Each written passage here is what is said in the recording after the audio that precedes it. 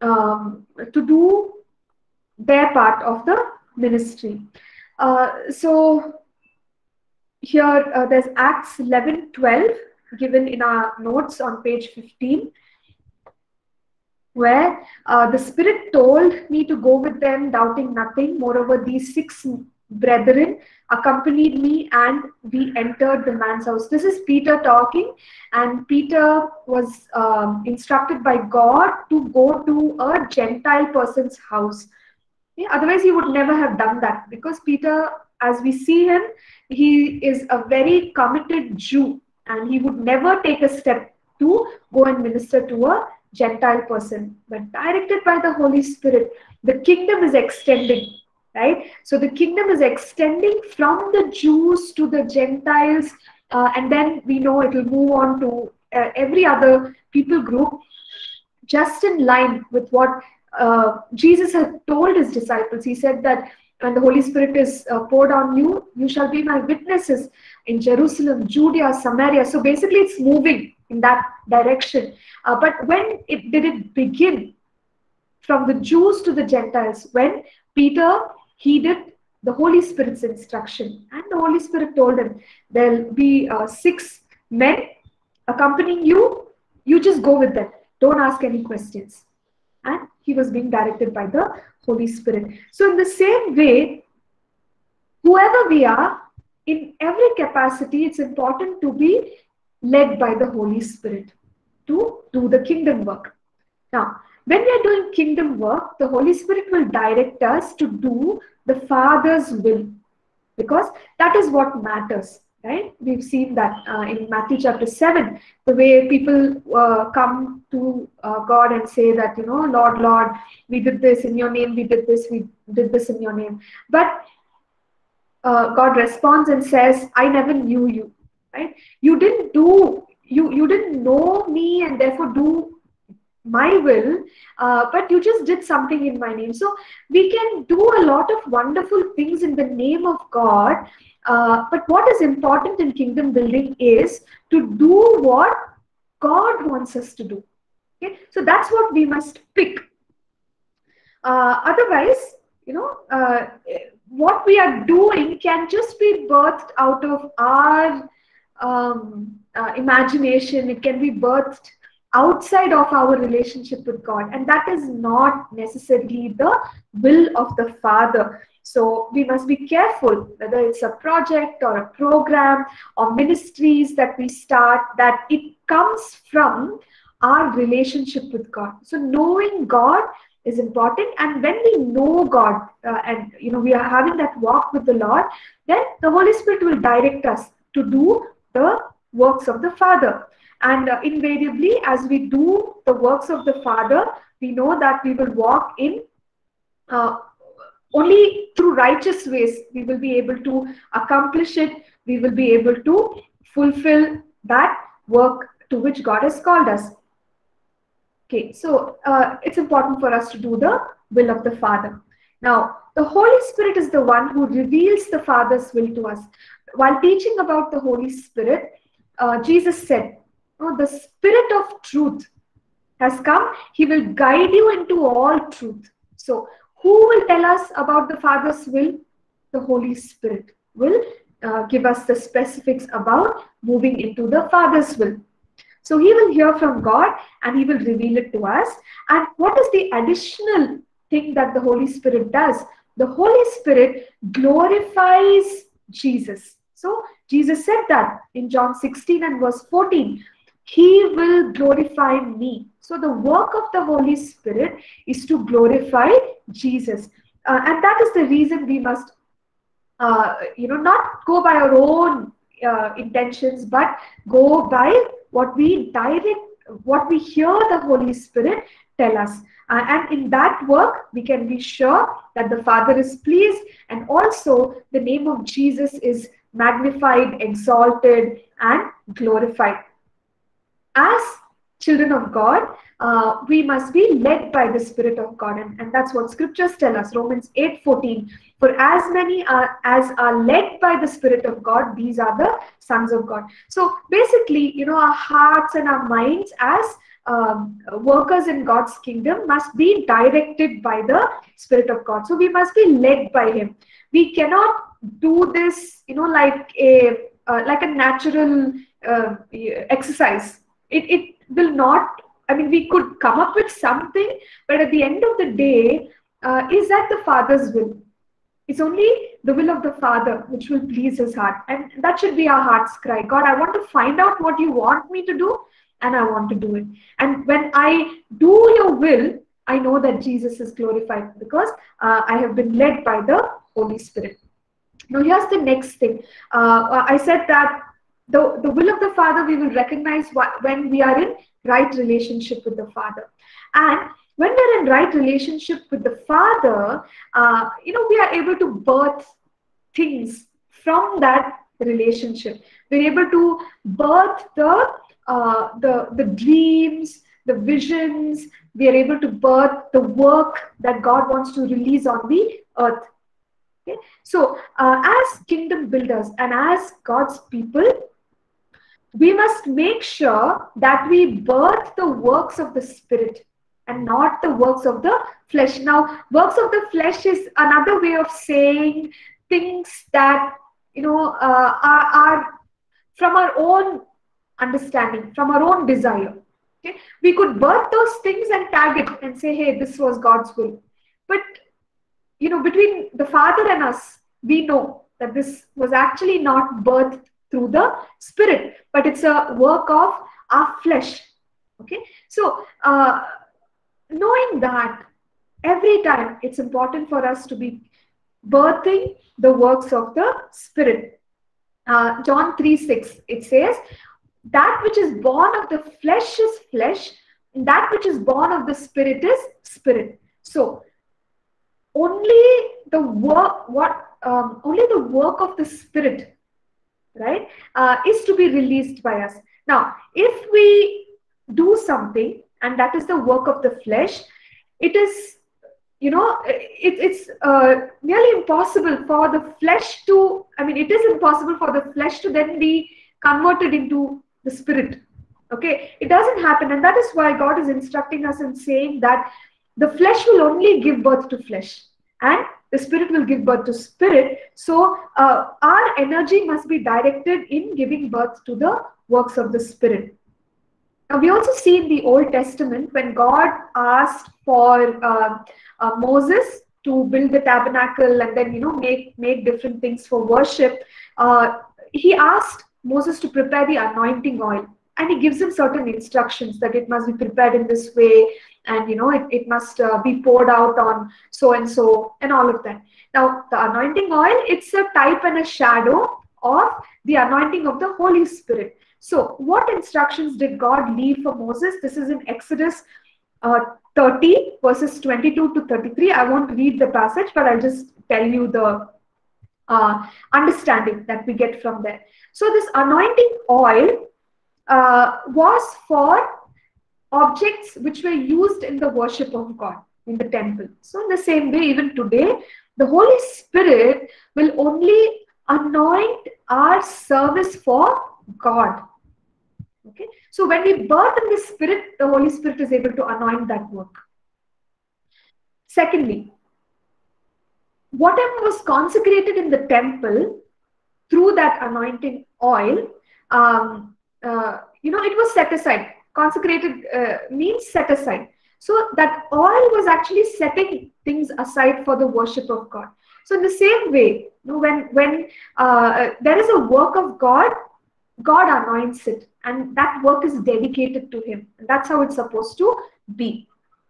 Thirdly, anything which was not meant for worship, okay, as instructed by God, Moses was strictly told not to put the oil on, other things, or even use it for like daily use. So what does that tell us? See, God does not anoint the things of the flesh. Now, we can come up with a lot of things and call it God, but Will the Holy Spirit anoint those works, those activities that we are calling as the work of God? No, God will not anoint the work, that which is born of the flesh. And God does not tolerate any imitation of the anointing, because Moses was also instructed and told, look, this is the way in which you must prepare the anointing oil. And he was told, don't use this preparation for anything else. This is only for the anointing oil of the temple. So today, we can try to have imitations of the anointing. Something may seem like, oh, this is the anointing.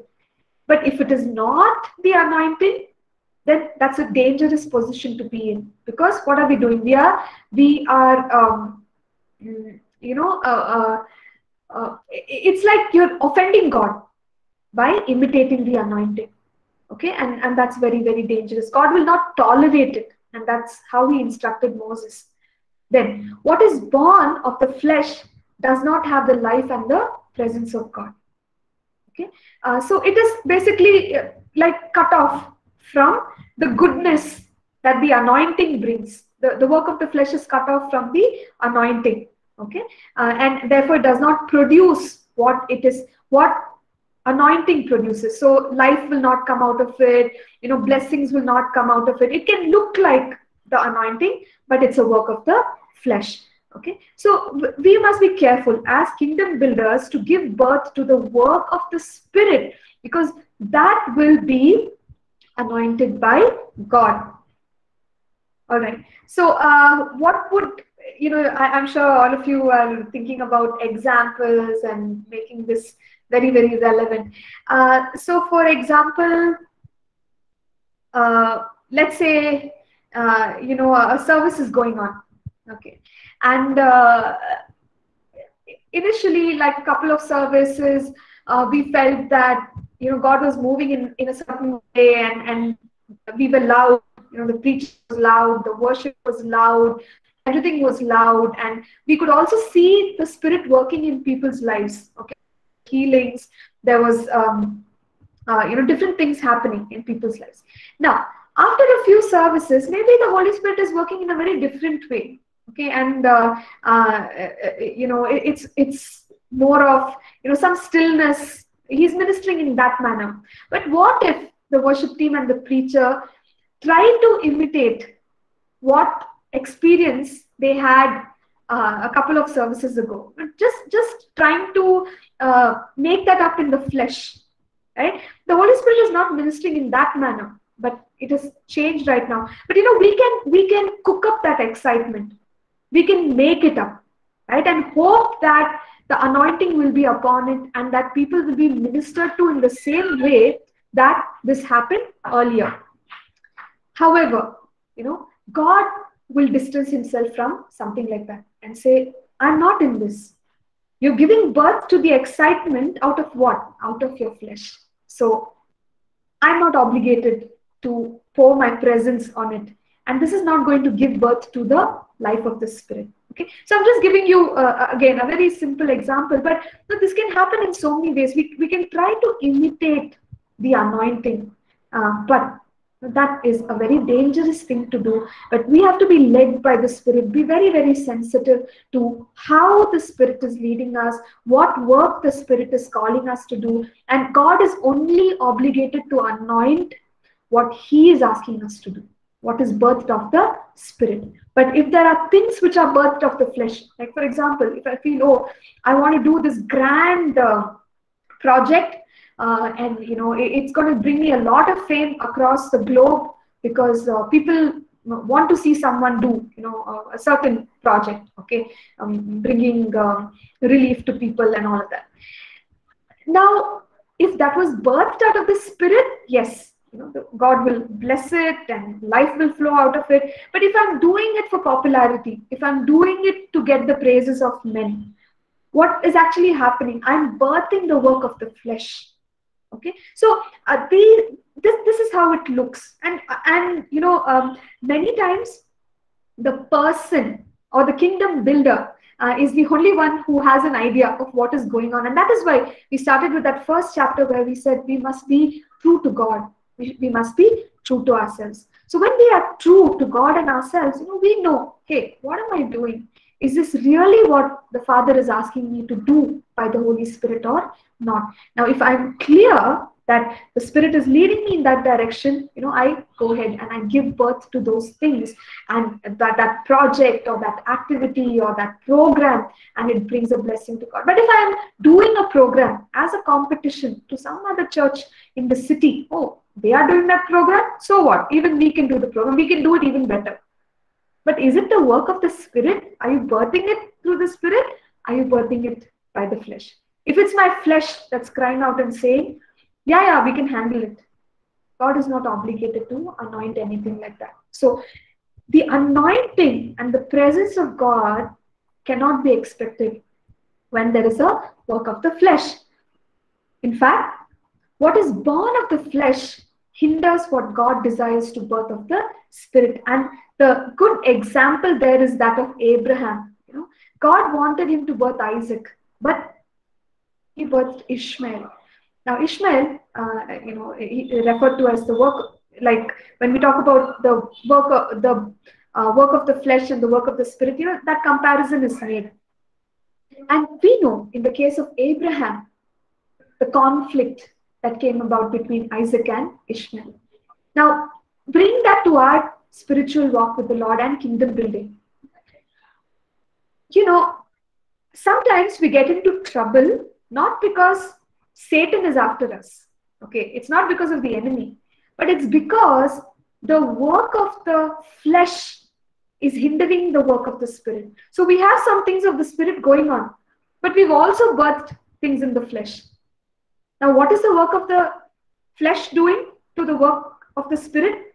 It's trying to suck the energy out of the work of the Spirit. So we struggle in our own lives, in our own ministries, because we have also given birth to the work of the flesh, and the work of the flesh is opposing and it is contrary to the work of the Spirit. So that is the reason we must be very, very careful. Okay, very, very careful in order for us to birth the works of the flesh. Again, a simple example would be something like, there could be a certain opportunity which you strongly feel you shouldn't take up, but maybe that opportunity will give you a bigger platform. Okay, and so you just take it up and you say, yeah, okay, I sign up for it. And then as you're doing it, you realize, maybe you're lacking what it takes in terms of the anointing, the knowledge, the preparation, and all that. And you're really struggling, but you're doing it because of recognition and things like that. And as you're walking with the Lord, God wants you to step out in other ways. And God is leading you to do those things. So you also birth the work of the Spirit. While you're working on that, what God has led you to do, you realize half your energy is going off in the work of the flesh, which you already started, and you can't stop it, right? So there is a conflict going on there. You don't have enough time, you don't have enough energy, you don't have enough resources, and there's this whole tug of war going on between God, what God is actually asking you to do, and something that you have started off in the flesh. So that way, we must be careful to only birth the work of the flesh, because many times the work of the Spirit, because many times the work of the flesh is what will oppose the work of the Spirit in our lives. Then,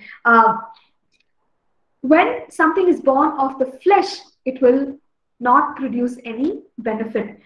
John 6:63, it is the Spirit who gives life, and the flesh profits nothing.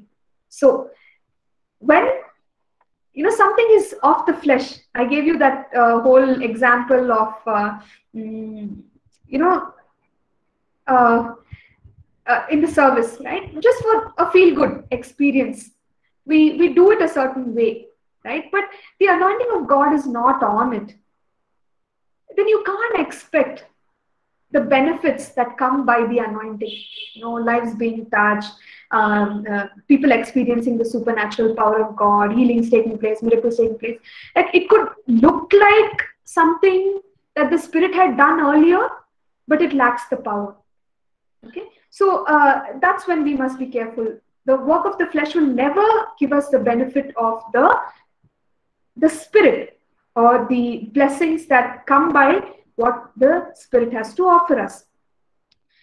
And God will test the work that is done, because we are told in Scripture that one day, whether it is wood, hay, straw, our work will be judged, and we must make sure that we are building the work of the Spirit, and whatever we are putting our lives into, that it will stay on and that it will glorify God. So as a kingdom builder, our desire must be to do the will of the Father, and our desire must be to give birth to the work of the Spirit. So how to give birth to the work of the Spirit? We are able to do this when we walk in the Spirit. Okay, to walk in the Spirit is to simply live moment by moment, led by the Holy Spirit, and be completely yielded to Him.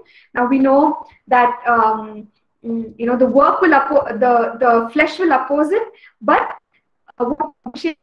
in the last session here, he said, we crucify the flesh. We have to die to ourselves. And when we surrender to the Holy Spirit in that way, and we grow in it, right, we will be able to bring forth the things that God wants us to bring forth.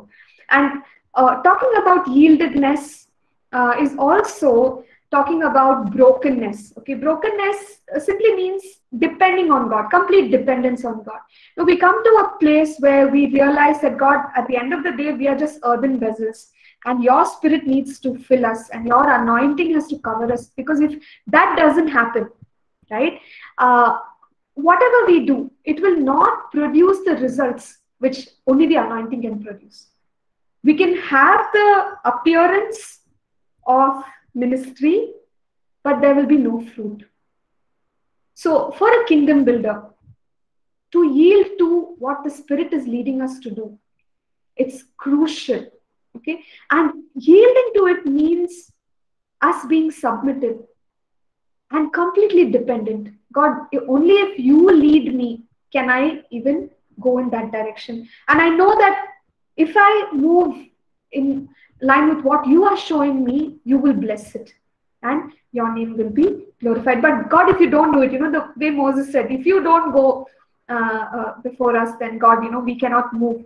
So we have to come to that place in serving God where we are so dependent on God and we are led by God. And always check the motives of our hearts. Ask questions like, what is motivating me in the work of the ministry? I gave you one example. We can get caught up because this is the information generation. We have everything out there, right, on social media. If a certain kind of worship is happening, it's out there. The worship teams are using a certain style of music. They are doing the videos in a certain way. What prevents us from doing the same thing? We can also do it. So why are you producing a worship album? That's the question. Now, if the answer to that is what Galatians 5 says, the works of the flesh are hatred, contention, jealousy, anger, selfish ambition, dissension, heresy, envy, and similar things. If one of these is the answer to say that, hey, in competition to this particular church, we want to put up a worship album, then that's a work of the flesh, right? But if we are led by the Spirit, and here's a song that the Spirit gave us, and we know that if we produce this album, it will be a blessing to the people in this nation and different countries of the world, and then we go ahead and do it. You've answered that question, what motivates you correctly, right? So in that way, from time to time, we have to ask ourselves, why am I doing this? What is motivating me to do this? Okay, go into full-time ministry. Why do I want to do it? Okay, so we should have the right answer for that, and that answer should be in the Spirit leading us and us being yielded in a place of brokenness before God. But if the answer is the works of the flesh, any one from that category, it will not produce the result that the Spirit will produce. So keep asking yourself this question: why? What motivates me? Why am I doing this? And the answer should be, we are motivated by righteousness, peace, joy. We are motivated by blessing others, right? Edifying others. People should be built up, and God's name must be glorified. We can also ask the question, who is glorified in this? Now, what if you do what God is calling you to do and you never get recognized for it? Are you okay to do it? If the answer is yes, seek the glory of God. And so, just go ahead and do that, because that's the work of the Spirit. So, be led by the Spirit and always give birth to the works of the Spirit. So, how does the Holy Spirit guide us and lead us to do His work? We will look at the book of Acts to learn a little bit about this, and it's really interesting because the Holy Spirit, the way He directed people, believers then, sometimes he never gave them details. For example, in Acts 8:29, the Holy Spirit tells Philip, go near and overtake this chariot. So we all know there was an Ethiopian eunuch in the chariot, and Philip was only told to overtake the chariot. It's like saying, here in our city we have auto rickshaws. Okay, I don't know how many of your countries have auto rickshaws, but we have auto rickshaws. Maybe you're just going in an auto rickshaw, and then you feel like, okay, maybe you should go a little faster and kind of catch up with that next auto rickshaw. And the Holy Spirit is just telling you that much, and you don't know anything more than that, right? But you follow that instruction. You just catch up with that next auto rickshaw. So in that manner, Philip is being directed, go and overtake this chariot. And that's all the instruction. But, we talked till now about being led by the Spirit, yielding or surrendering, submitting to what the Spirit is saying. Philip did that. And little did he know that he will get an opportunity to minister to somebody who's reading the book of Isaiah and not understanding about the Messiah. So he explained it, and this person accepted Christ, and Philip also baptized this Ethiopian eunuch. But we know that the Ethiopian eunuch was the connection, right, of the revival that was taking place in the book of Acts to the continent of Africa. Now, Philip didn't have the background for what God was doing, but he followed the simple instruction, go overtake the chariot. So, in this way, you see so many instructions in God's word, and right here in Acts, Peter, I told us about how he was sent to Cornelius's house. Okay? He was told, there will be 3 men seeking you, arise, therefore go down, go with them, doubting nothing, for I have sent them. And Peter didn't understand that the gospel is moving into the lives of the Gentiles for the first time. And Peter was a very, very proud Jew. He's the last person you would imagine to preach to the Gentiles. But he followed the instruction of the Holy Spirit. And so, this chapter says Holy Spirit, the director. So if you're, looking at this from a higher level, we're following these small instructions, but the Holy Spirit is directing the kingdom work of God. Okay, and in this case, Philip, because of him, the gospel went to Africa. Peter followed what the Holy Spirit was saying, and the gospel went to the Gentiles. Right? So all these amazing things happened because people were ready to yield to the instructions. Sometimes very short instructions. Earlier it was just go overtake the chariot. But in the case of Peter, it was slightly longer. There'll be men waiting for you, go doubting nothing. So a longer instruction. So the key is to listen to the instruction, whether it's a short or a long instruction. And you find that the Holy Spirit directed the ministers of God, the apostles, to take the gospel outside of Jerusalem. So in Acts 13, you have Paul and Barnabas. The Holy Spirit instructed the people to set aside. So in verse 2, when they were fasting, they were ministering, praying, setting time aside for the Lord, the Holy Spirit said, now, separate to me Barnabas and Saul for the work to which I have called them. So, who is giving the instruction? The Holy Spirit is directing the work. So, what's going to happen from now? That Acts 1:8, Jerusalem, Judea, Samaria, to the ends of the earth. So, now the gospel is actually beginning to move in that direction, to the ends of the earth. How? Because Paul and Barnabas, are being called out by the Holy Spirit on a mission work. Okay, so the Holy Spirit has that plan with him, and he knows where to direct people, who to instruct, when to direct them. So we have to depend on the direction of the Holy Spirit. And if all of us, we belong to the kingdom, and we are all in different parts of the world right now, different parts of this country. But then we are all part of the kingdom. As we are following the instructions of the Holy Spirit, it's like a grand design. Right? And the kingdom work somehow in synchrony, in harmony, in an amazing way it's going on. And who is doing that work of extending the kingdom through us? It's the work of the Holy Spirit. And we are just yielding to the instructions of the Holy Spirit. So you see here in the book of Acts, how beautifully the Holy Spirit is directing his people, and churches are planted, many fellow workers are raised up by Paul, by Barnabas, by the other apostles, and the work of the kingdom is being done in a powerful way. And the Holy Spirit takes complete charge, telling them all the details, when to go, where to go, who to talk to, when to release people into the work of the ministry. And it's just beautiful to see the way things are orchestrated.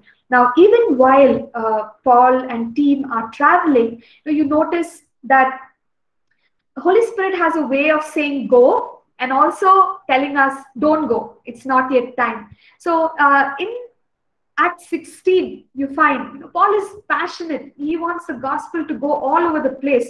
And he, in fact, wanted to take it to Asia. Okay?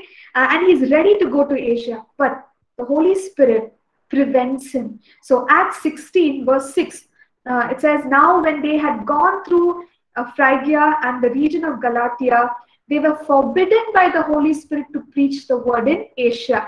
So, based on this, can we say that God did not want the word to go out to Asia?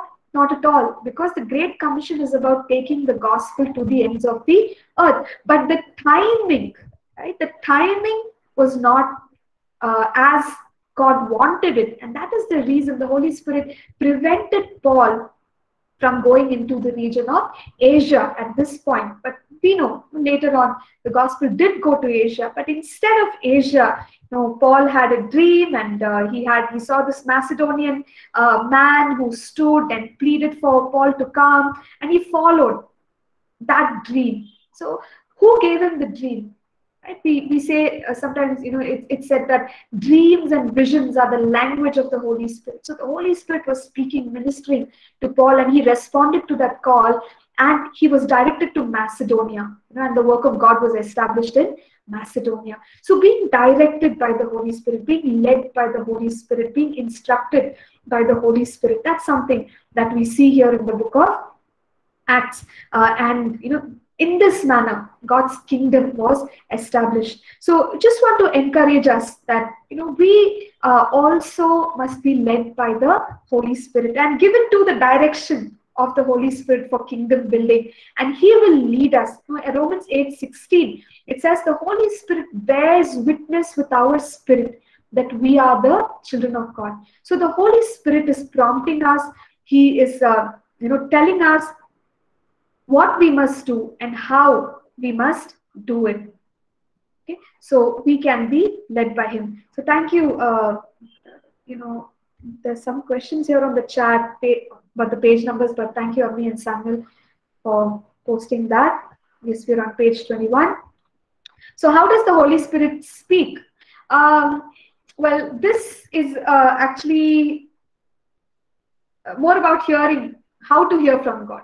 So we know that the Holy Spirit may quicken a word from Scripture.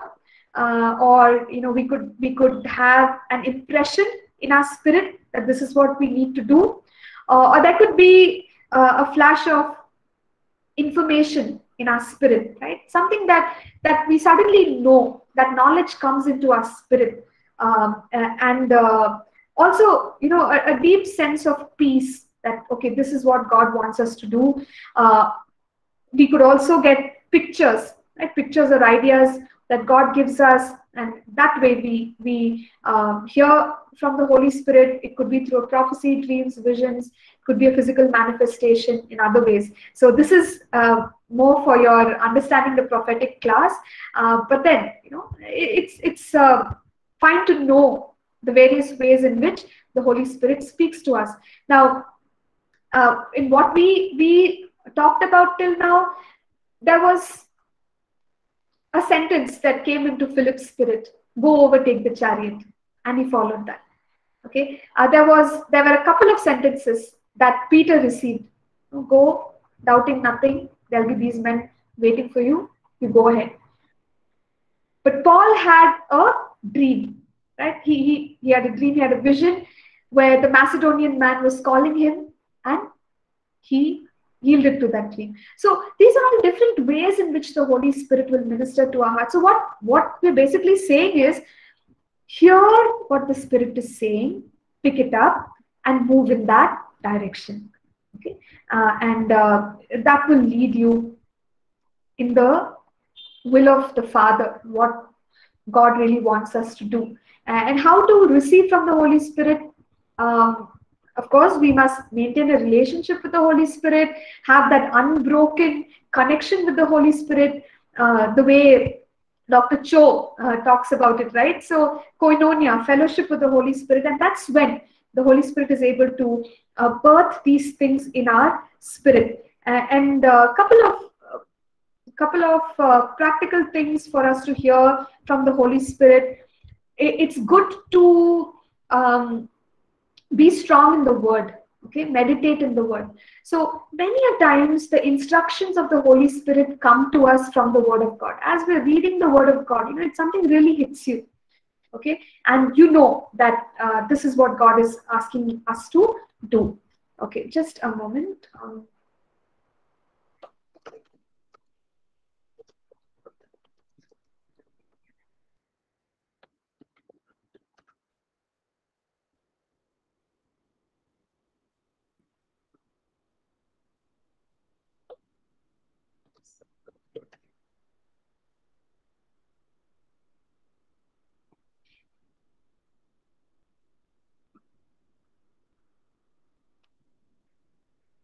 Okay.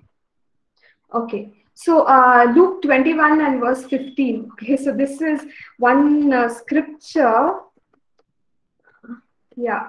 So this was like the first time ever that like pastor said, can you preach? Right at that time, I had never preached. I never preached.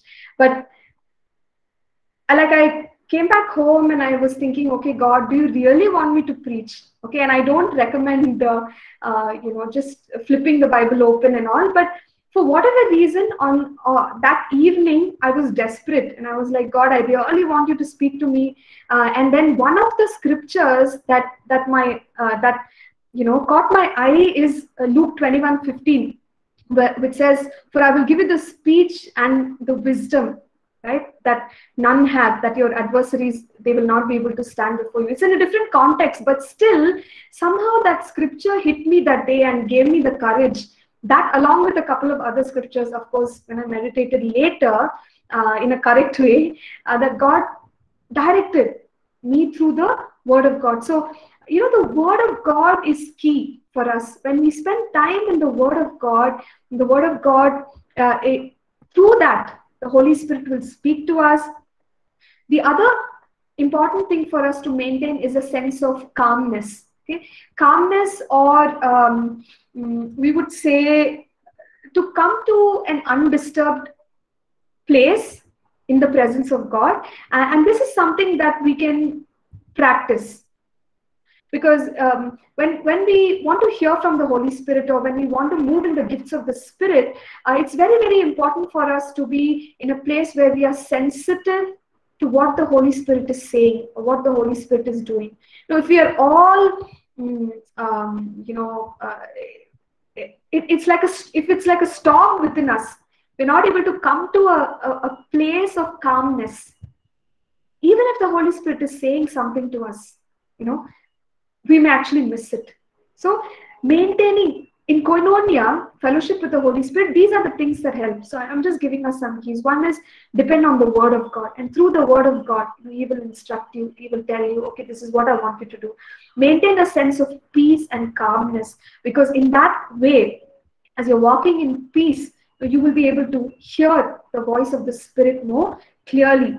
And to walk with a heart of purity. Okay? Because scriptures say that those who are pure in heart will see God. So the revelation that God has for us, when we maintain that clear conscience, we maintain that pure heart, we are able to receive God's revelation, and we are able to step out and do things for the kingdom of God. And walking in love. Walking in love is another key that helps us to hear from God and step out with the instructions of God. Okay. And as we're talking about kingdom building and being directed by the Holy Spirit, we must also keep in mind that sometimes God can tell us things way ahead of when that's actually going to happen. Okay, through a prophetic word. It could happen through a prophetic word, or it could happen through a dream, and you already know that in a couple of years you will be in a certain place doing ministry like this, but we depend on the Spirit again to discern the right timing. Okay? And whenever that right time, in that right time we step out. But why does the Holy Spirit reveal way ahead of time to us? So that we have space for preparation in terms of skills, preparation in terms of our heart, preparation in terms of our spiritual walk with the Lord. So God allows for all that by letting us know well ahead of time that something is coming up. And okay, so what I'll do is I won't rush through, because there's some more stuff here in our notes, but let's just come back here to the chat section and see if there are any questions. Rose says, Pastor, does being born out from the Spirit includes that God shows in visions and dreams or impressions through His Word, birthed out of the secret place with God? So yes, Rose, that's what we're saying. Anyone who is born again, we can receive the impressions from God, but of course, we know that when we are baptized in the Holy Spirit, right? When we're baptized in the Holy Spirit, that opens up for us the work of the Spirit in a mighty way. So from there, the gifts of the Spirit begin to manifest through our lives, and dreams, visions at another level altogether. So if we are born again, yes, to some extent we can be led by the Spirit, but we are empowered by the Spirit when we are baptized in the Holy Spirit. So that is necessary. That is necessary for us to move powerfully with God. So any other questions or comments before we close today with regard to the Holy Spirit directing us?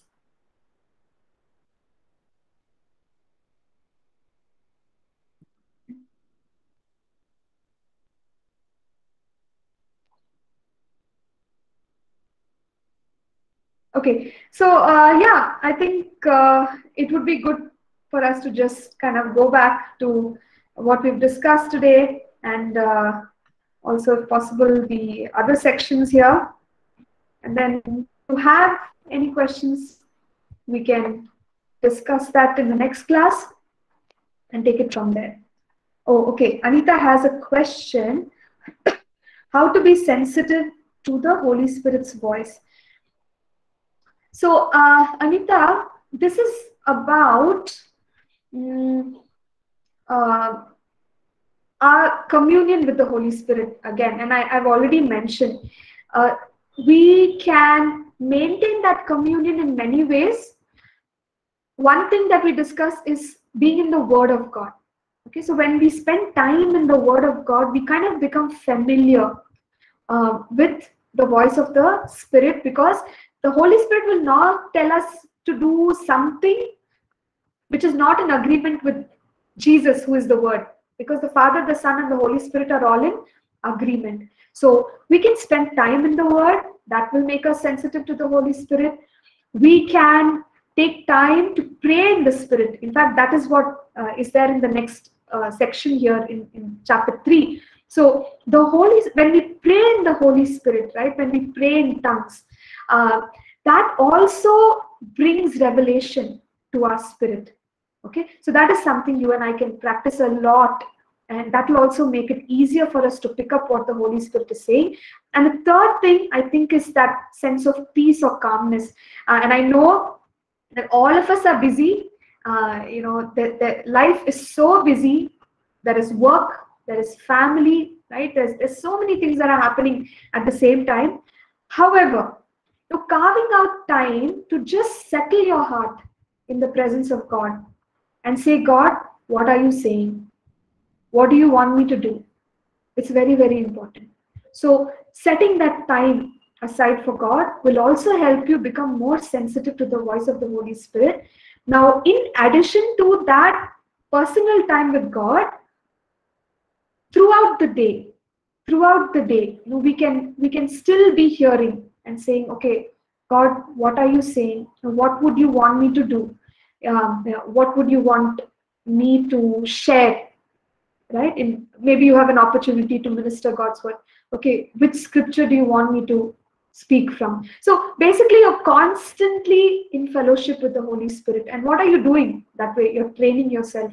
You're training your spirit man to hear from God. Okay? Because the communication of the Holy Spirit comes to our spirit. We say deep cries out to deep. So the spirit to spirit communication is what takes place between the Holy Spirit and our spirit. So our spirit can be, in a sense, trained to pick up the voice of the Holy Spirit. Yeah. So does that help, Anita? Just a few pointers there, but there's so much more. Okay, great. Thank you. Yes. And Rose says, Pastor, I think also being faithful to finding time for God consistently and just communing with Him, He rewards our faithfulness and He will reveal Himself. Yes. True, Rose. Yeah. Yeah. So having that consistent time with God also really helps us. Yes. All right. So yes, we will stop at this and pick up from where we've stopped in the next class. I would just like to request someone to pray and close for today. Beulah, are you okay to pray? Yes, Pastor. Yeah, please. Most gracious and loving Heavenly Father. Father, we want to thank you at this time, Father, for this time of learning about your kingdom. Lord, as you spoke, Jesus, about Martha and Mary, Lord, I just pray the focus that you were talking about in that incident, Lord, telling that Mary was the one who was seated at your feet and learning, oh God. We just pray that we'll be able to take that posture, oh God, at this time to learn, oh Lord, of the things that you are teaching us, Lord. And we just pray at this time, Lord, that this is all about focus, Lord, where we are taking our eyes off ourselves and the things that we want to accomplish in our own flesh and the things that we want to do, Lord. But Lord, we just pray, let it, everything, oh God, that you want, Lord, to be done in us and through us, be done, oh Lord. Let it be the work of your Spirit. Let it be birthed, oh God, from your Spirit alone, oh God. Help us also to discern at this point of time, oh God, Lord, what is of the flesh and what is coming of the Spirit, oh God. And help us to lead a life of surrender, Lord, and total commitment, Lord, being loyal to you, being submissive, Lord God, to the Spirit of the Lord and to the Lordship of Jesus, and to be able to accomplish all that you have planned and purposed for each one of us. So we thank you, Lord. We commit ourselves into your hands, into this time of learning, oh God. so we'll be able to learn and be able to fulfill all that you have in store for us. We thank you, Father. In the name of your Son, the Lord Jesus Christ, we pray. Amen. Amen. Amen. Thank you, Beulah. And thank you, everyone, for being part Thank of you, the Pastor. class. Thank you. God bless you. And see you next week in this course, but this week for another course. Okay. So bye for now. Bye. Amen. God bless. Thank you, ma'am. Thank you. Thank you. Bye.